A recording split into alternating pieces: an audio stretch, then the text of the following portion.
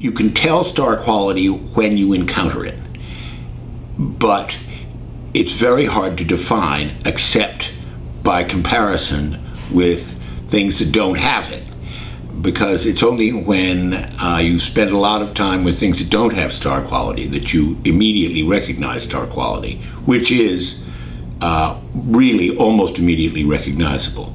The problem is that it's very, very, very rare, and I keep hoping that we'll find it. So sometimes I substitute my desire to find star quality for the real thing. So yeah, you have to guard against that. The difference between quality and popularity, in my opinion, is longevity, because it's very, very hard to remain popular for any length of time when it's not sustained by quality.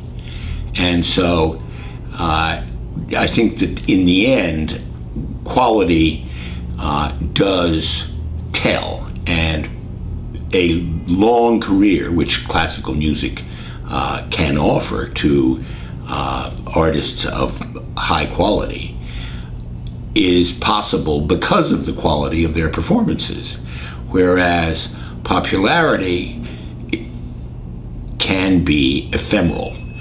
By that I mean it can last a month or 6 months or 2 years or 5 years, but it's very rare that it lasts 25 years without being sustained by quality.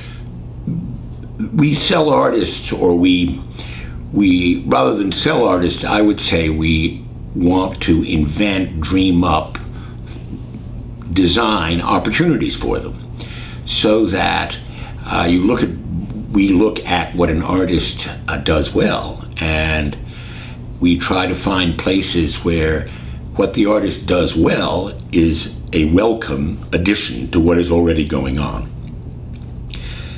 It doesn't make any sense to try to suggest an artist for an opportunity where the artist's strengths are already covered by the existing events in any given place or with any given institution.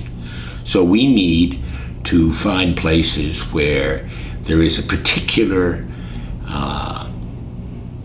sympathy or a particular niche that might be available to an artist, so that they can do what they do and surprise or reinforce or